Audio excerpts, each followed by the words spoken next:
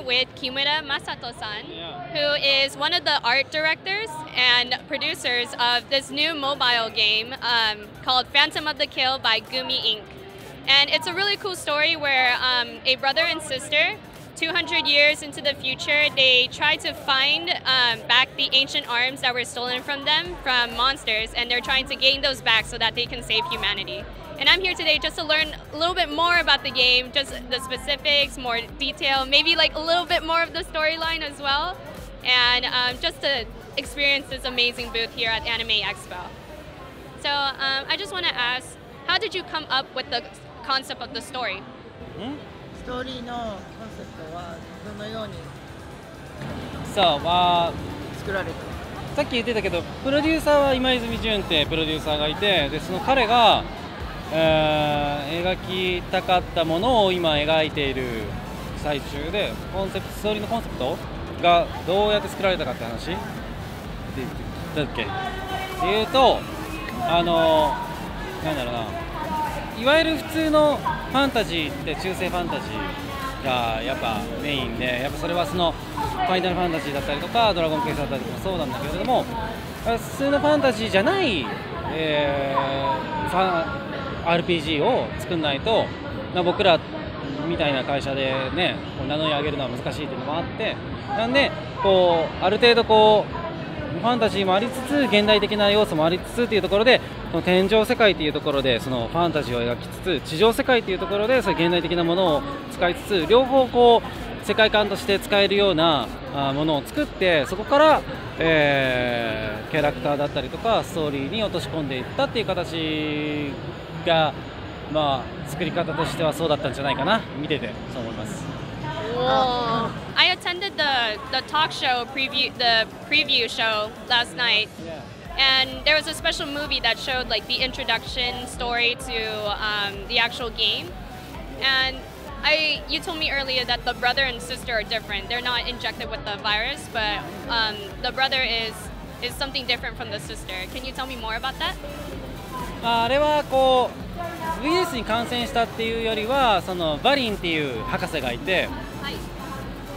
でバリンに、だからあの世界観の設定として地上世界っていうのは魔獣に襲われて一回崩壊したと、崩壊してほとんど生き絶えたと。その中で人類が立ち向かうための希望として、何かしらその魔獣たちにモンスタークリーチャーに立ち向かうための兵器が必要だと。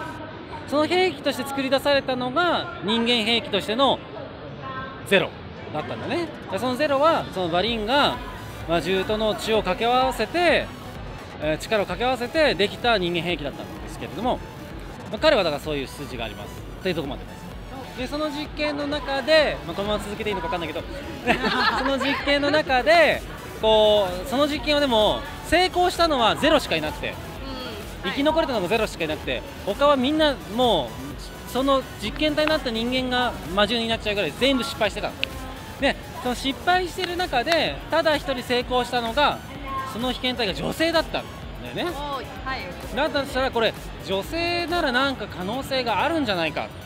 っていうふうにバリンが気づいて、でそのじゃあ成功のする可能性の高い女性というところで妹のアマネが次の最初の女性の実験体として名乗りを上げて、でそれがレーバテインになったっていう。And can you tell me more about the difference between how Zero is half human, half monster, but Amane is half human, half weapon? Why is there that difference between the two of them, and why is Amane the weapon? そこはね、まだね、言えない。そうね、まだ明確にストーリー中でも言ってない気がするから、ゲームを楽しんでプレイしてもらえればわかります。Okay, I'll look forward to it. Thank you. Just one last question. So, what kind of experience, or just what kind of overall experience do you want players to feel from both the story, the game itself, the art, just everything about just having that mobile game? You know, you can play at anywhere, just on your phone. ファントム・オブ・キルはそのゲームシステムとしても、面白くもちろんなるように作って、突き詰めていったタイトルではあるんですけど、それだけじゃなくてこのゼロの VR もそうだし、コンセプトフィルムだったりもそうだけども、その世界観だったりそのストーリーだったりとか、この「ファントム・オブ・キル」っていう世界観や物語そのものが、作品そのものが今後それが今後例えばアニメだったり映画だったりドラマだったり、小説だったりっていうところに展開していけるような強いコンテンツになるように、作品としてあれは例えばもし映画化されてその映画を見たユーザーからしたら、あれってもともとモバイルゲームだったんだってなるぐらいの作品になることを目指して、作っていますと。なんでこれ今もともと最初は、ね、それで言ったら日本でリリースしてで、人気を得て、で今こうやって海外のステージにまで来て、こういうふうに取材も受けてもらっているっていうところまで言ったら、その作品としてすごく成長してすることもできたし、広がることもできたとも思っているから、今後はだからそれ以上に作品として残っていけるためにいろいろな展開をしていけるような、ジャパンカルチャーのクールなジャパンカルチャーの作品として世の中に受け入れてもらえたらいいなっていうふうに思っています。 Thank you. I think it's really cool because most people play games on their phone when they're just like sitting on the train or the bus or just like on a 5-minute break. So I think that's really amazing how you want to have players just absorb so much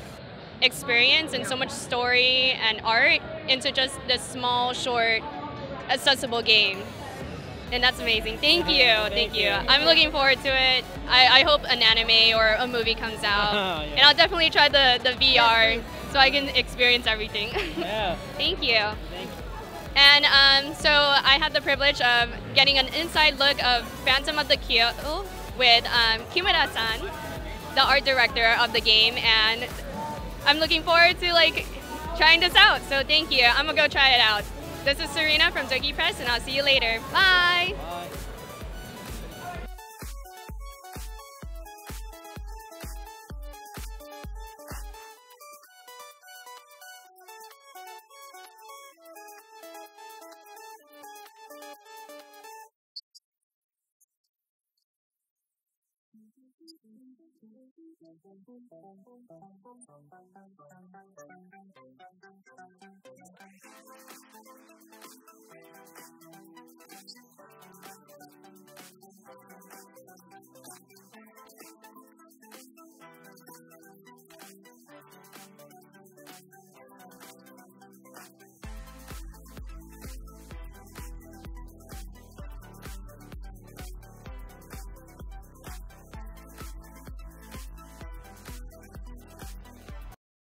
富士&グミゲームズ。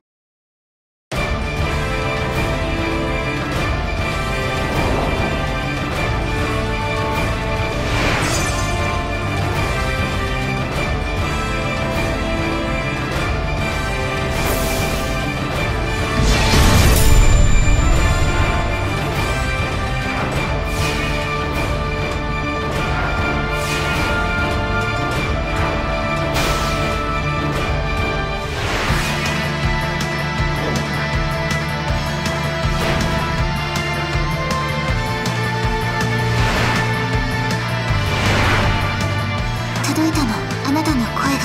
無駄なくスマートに。互いの未来でも語り合おうか。私の弾薬もよろしくね。古